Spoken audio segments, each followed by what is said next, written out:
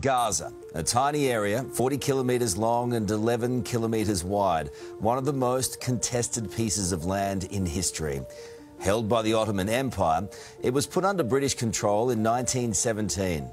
At the time, it had an Arab majority and a Jewish minority.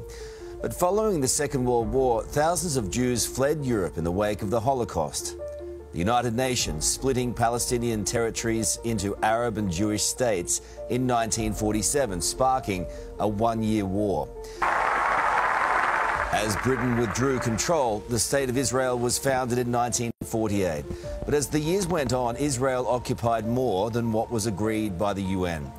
And from that moment, it was under assault from its Arab neighbours. Egypt attacked Israel through the Gaza Strip, and while Israel won, Gaza remained under the control of Egypt, and Palestinian refugees poured in. Numerous insurgencies and the Six-Day War followed.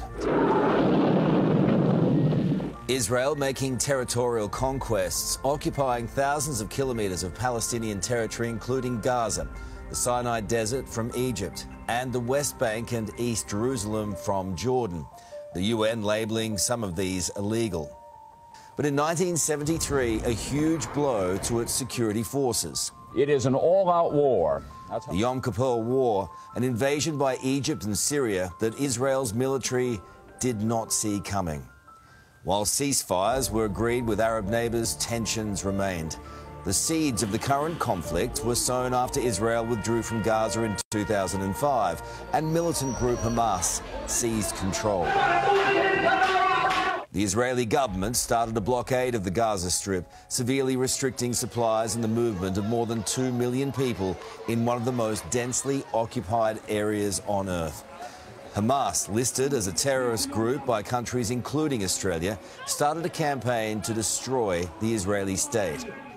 And Israel responded with an invasion in 2008, in which an estimated 1,000 people were killed. It invaded again in 2014, which saw 2,200 killed in Gaza, along with 73 Israelis. A flashpoint throughout has been the Al-Aqsa Mosque in Jerusalem, Islam's third holiest site, built on Judaism's holiest, the Temple Mount. Recent visits by hard-right members of Israel's government inflaming tensions, and is one of the reasons Hamas gave for the shocking festival assault.